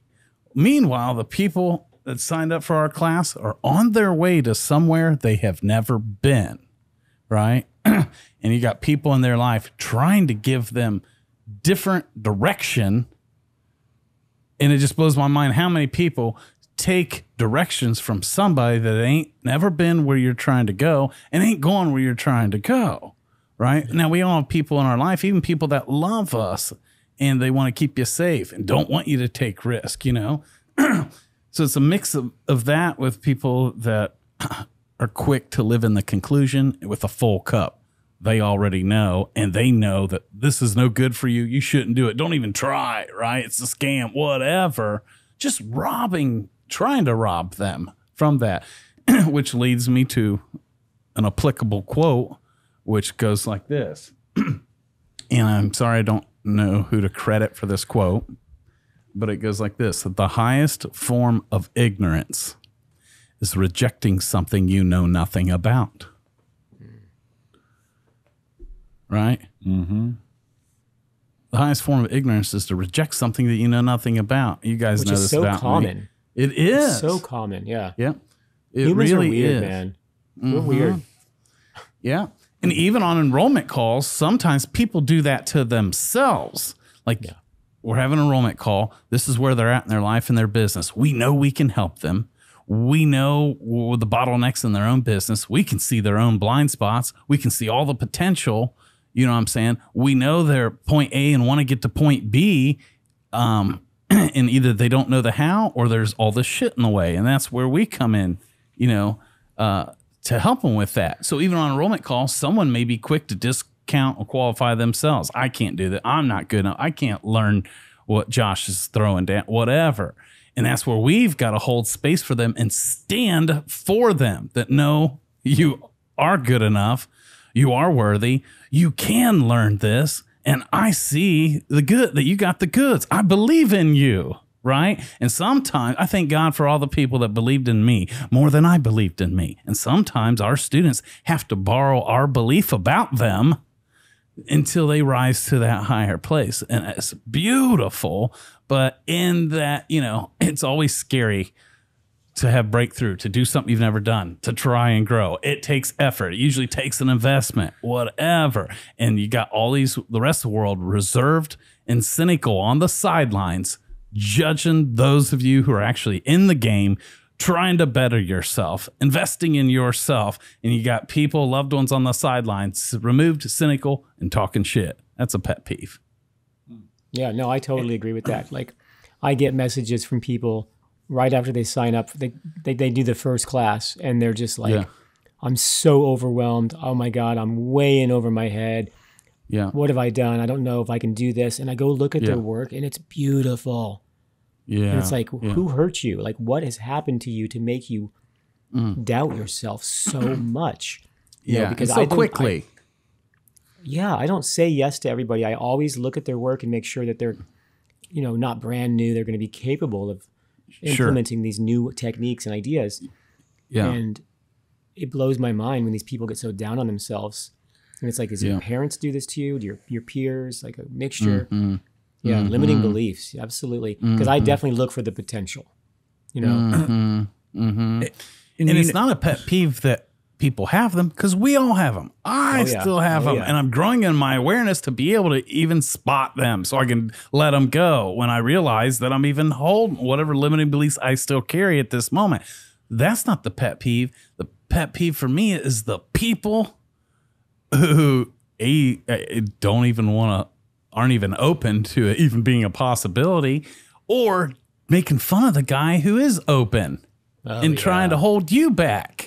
It's like, look, if you want to fight to hang on to all your limiting beliefs, you can. And your reward is you get to keep them all.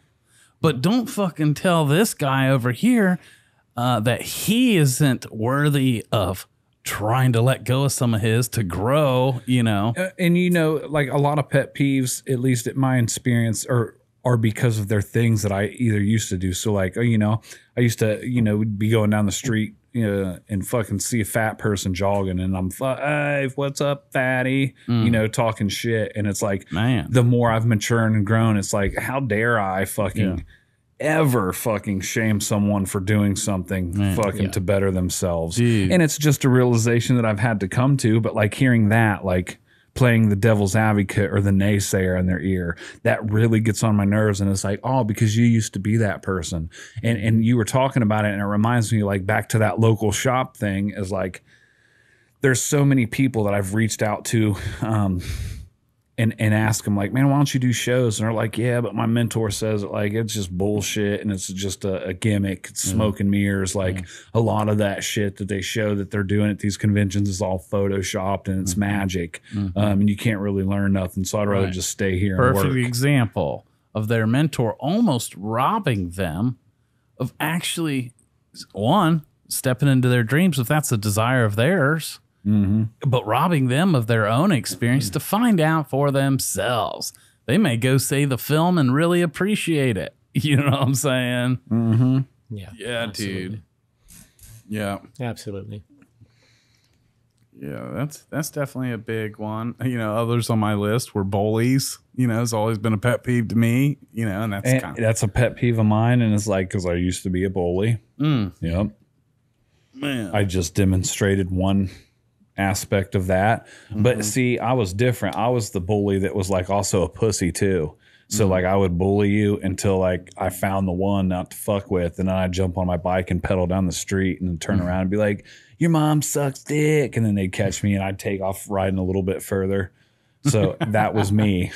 I don't know what I'm more impressed with, but I'm definitely impressed that you can just sit here and admit to all that. Oh, I'm not. Well, you know, it's like, you know, me and Matt's had talks and arguments and stuff about things like loyalty and stuff. And it's like, these are traits that weren't instilled in me, or when they were, I just like with Josh's class, I heard them. I just wasn't ready to receive them. And it wasn't until like a catalyst of events got me to a point to where I needed to really start examining and fine tuning those and seeing that like, oh, those are important things. You got to learn that. Cause like there's some characteristics and traits in me that like I'm still going through that like Matt's just had in his blood forever.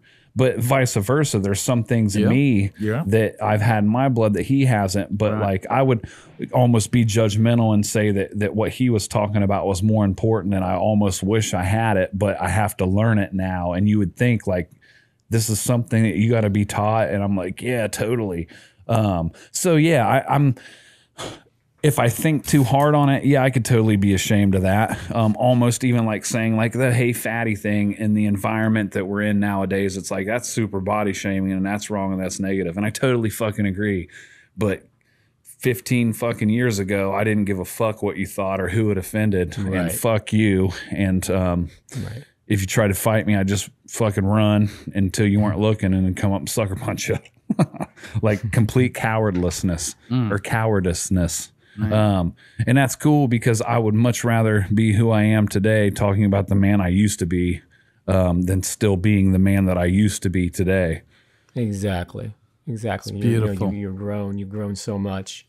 Yeah. So And, you know, shout out to Chris Powell because he told us yesterday, Chris Powell Tattoos, he's the owner at Thousand Oaks in Springfield, Ohio. And he used to work at Aisle 9. But he told us that there's a good book to listen to, and it's John C. Maxwell, and the book is Good Leaders Ask Great Questions, and I've been listening to it on the way up here, and there's a quote in it that I really fucking like, and it says, good questions equal transformation. This is going to need to be edited. I'm just going to stop here until I figure it out, and then we'll catch back up to it. So this part's edited.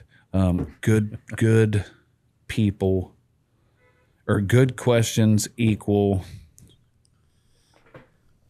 Fuck. I just had it before I started talking about myself. God damn it. Actually, let's not edit none of this. I want everyone to see this bullshit. Don't edit this, Mike. God damn it. Motherfucker. Hey, stay tuned for the next episode where I actually fulfill that quote to you all. what a cliffhanger. This is better than Matt's story. To be continued again. Leave them sitting on the edge of their seats. They're like, you know what a pet peeve is of mine? When you fucking do that stupid shit on the podcast and make me wait a week to hear it. Remember how we told you that you guys were doing good work and life-changing? Nah. Yeah, right. Nah. We celebrated too early. I'm going in and out. Peace. So good. So good. You know, another one of mine is the people out there that just thinks everyone's racist. That's kind of a pet peeve. Yeah. You know, another one, especially in business, but just in, again, small talk or going through pleasantries. Sometimes if it ain't real, I'd rather you just hold it so I can get right to business. But, you know, I'm on a lot of Zoom calls, a lot of business calls with people all over, and people know kind of what me and my family have gone through.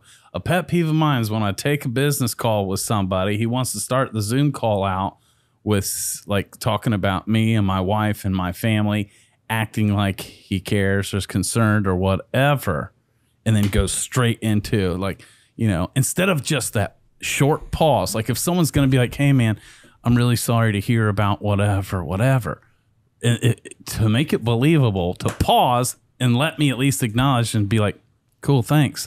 And then he can go on to business. Yeah. Instead of just being like, hey, man, I'm really sorry to hear what you and your family have been going through. But anyways, today I was calling because I want to talk about blah, blah. Can I get a It doesn't cigarette? even fucking, you know, and it's like, man, you could have just left that off and just been like, hey, man, my reason for the call today.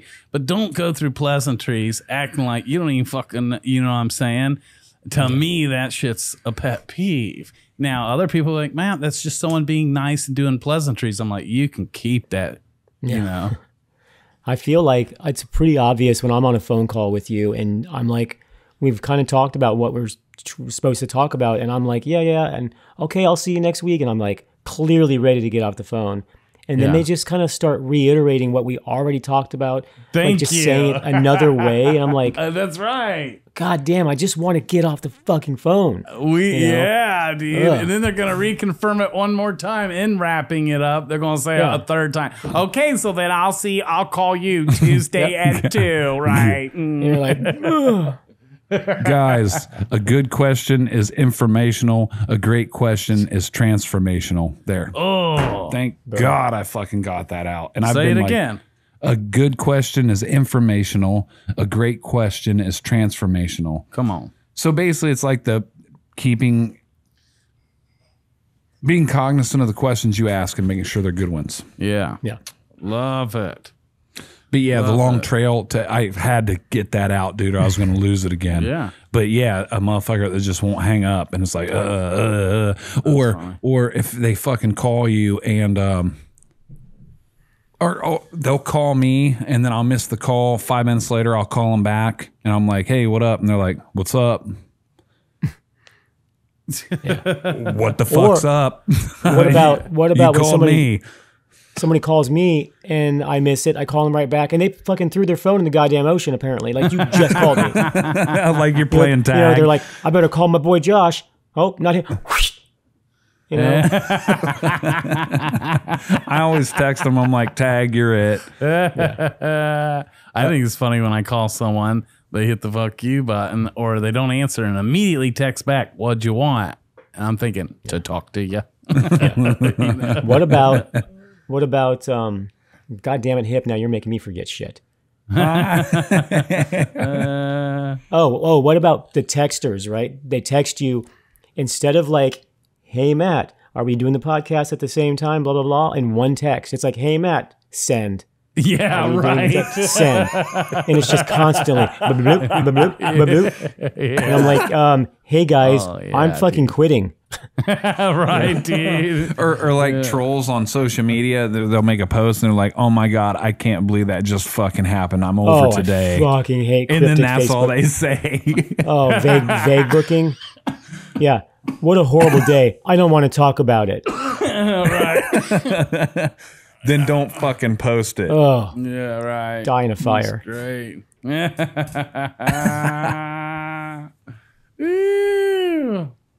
was a little harsh. In the tattoo industry, especially back in the day, another kind of funny, maybe pet peeve to me, or another one that was just weird, was running into piercers that before I knew they were a piercer, took themselves so seriously. Oh my God. all Acted the like they time. were like the know-it-all and maybe the most important person in the room. That would make me start to wonder, who is this guy? And then I found out it's the piercer. I'm like, How do you know if someone's a piercer? They'll fucking let you know. The same way if you want to know if someone's a vegan. Yep. Oh, God, a vegan piercer? Jesus. Oh, shoot Jesus. me. The world would implode. Now I haven't encountered one in years, but I remember, especially a decade ago at different shows, man, them piercers, boy, they were serious. You know. Oh, yeah. Dude, I had one chastising me, low key, fucking in Vegas, Cincinnati. Yeah. It was across the aisle from us. Yeah. Because like, I wrap my fucking vape up when I tattoo at conventions. And I hit that shit. But I wrap it up to where it's like not contaminating nothing, and I don't fucking like dip it in my fucking ink cup or fucking wash my vape out in my fucking rinse cup, Yeah. you know. But yeah, I hit that shit and I wrap it with fucking proper fucking Wrapping. bordered barrier film. And like the whole time, like people from TBM and shit are like, man, what's up with the chick across the aisle? And I'm like, what do you mean? And they're like, she's just dogging you out. She keeps saying shit like, clean up on aisle 9, cross contamination. And I'm thinking like, geez, bitch, fucking chill out. I know what the fuck I'm doing. Right. But it was just like going into that, like, you know, piercers are the fucking clean Nazis of the industry, which, you know, that's cool. It is.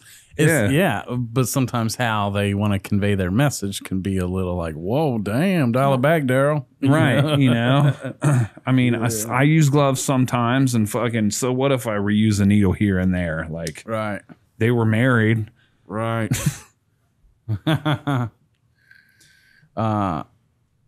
A huge pet peeve of mine is religion and religious folks. Oh, yeah. You know, just fucking the Debbie Downers of the world, or the fear mongers. Man, I can't believe that one hasn't came up. Fucking Jesus.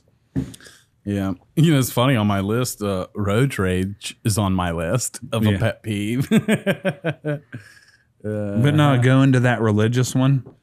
Oh, dude, we could talk 10 episodes on that. But just religious people, how like religion has caused so much harm to the world, even today. And, you know, or like, you know, I used to say things like, as a joke, I'd be like, man, I really feel sorry for God. He's got so many poor reps out there just misrepresenting.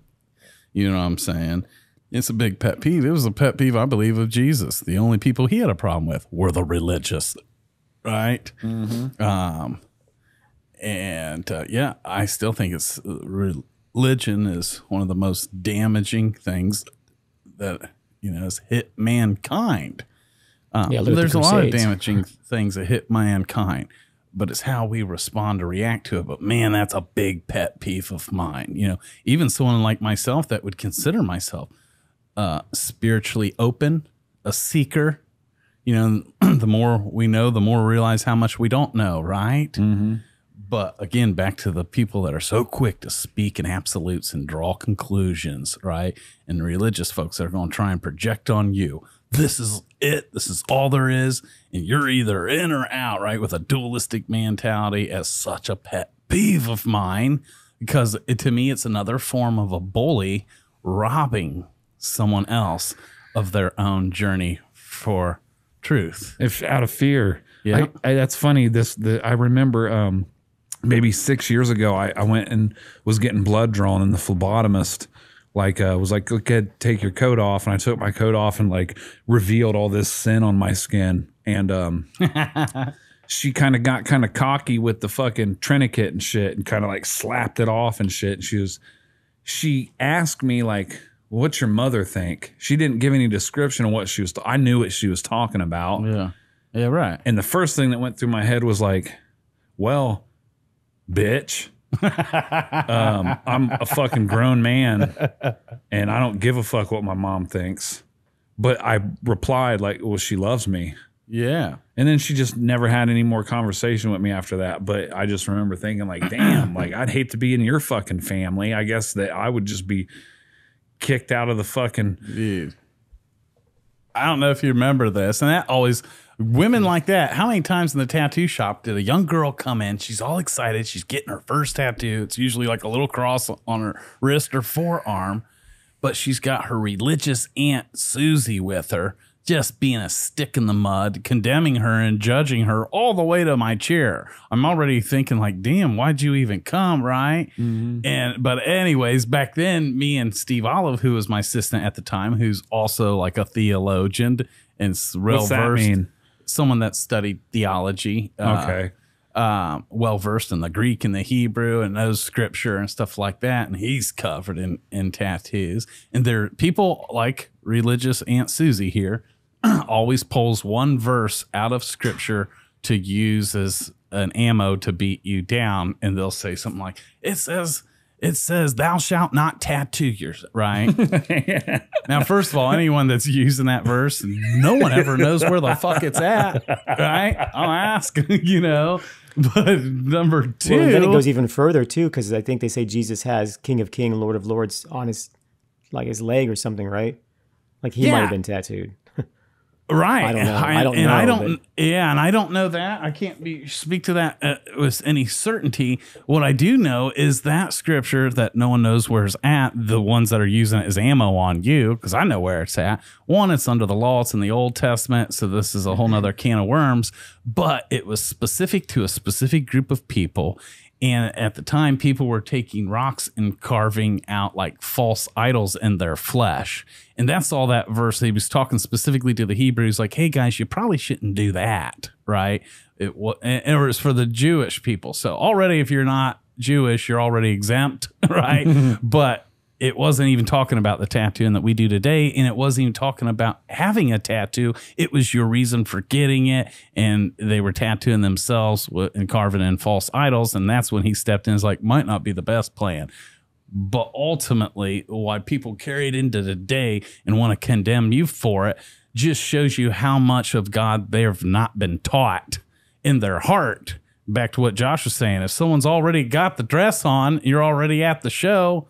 Even if you think it's not a good look on them, why bring it up? You've already got the fucking tattoo. Who the fuck are you, right? Exactly. You know, a similar deal. So anyways, since I'm pretty versed in a lot of scripture, I'd always try and help turn that person and bring that religious Aunt Susie to a place where she can honor what's about to happen here and we can celebrate and accept what's happening here.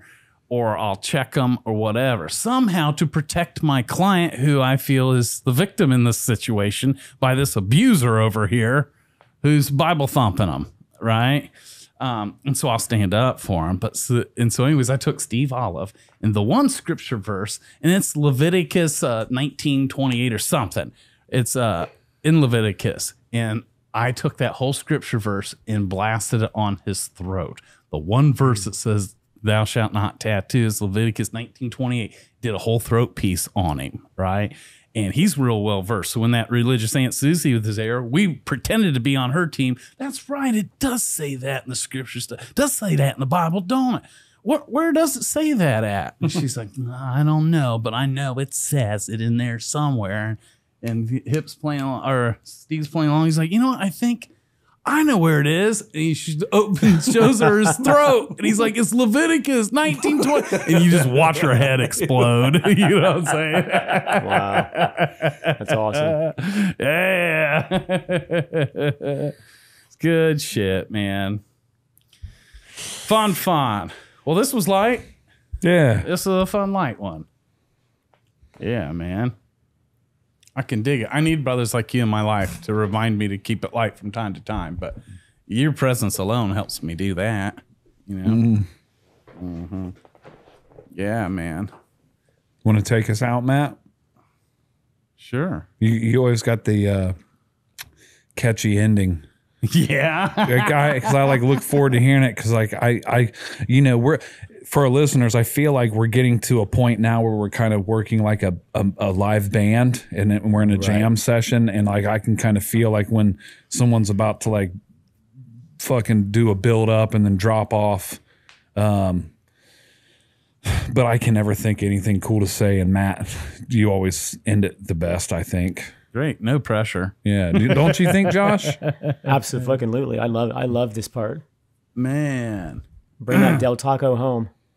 Come on, brother. Yeah. Tattoo Guardian sponsored by Del Taco. Yeah, that's right. If you don't know, now you know. Their slogan is it's aight. When Taco Bell's closed, Del Taco. Listeners, we love and appreciate that you're on this journey with us and listening today faithfully like you do every week. And like Josh brought up earlier, for you guys to message us. And even today, to go back to DM on Instagram and DM us voice messages. And even, again, on today's topics and the wide array of things we covered just for fun. Maybe you got to see a different view of all of us not being so serious. Side note, I want to take a moment to acknowledge all of you who personally wrote me. I needed to hear it to acknowledge and confirm me for the vulnerability it took for me to share my story. And you guys know that was vulnerable. Those of you that received, those of you who commented, those of you who took the time just to let me know that you see me means the world. We just love and appreciate all of you so much. And we're going to continue to serve you with our whole hearts. We love this. We love you guys. We don't take this lightly. And there ain't really a whole lot you can do about it. We're fucking in this. We're going to keep showing up every week for you. Thanks for meeting us right here. We'll see y'all next week.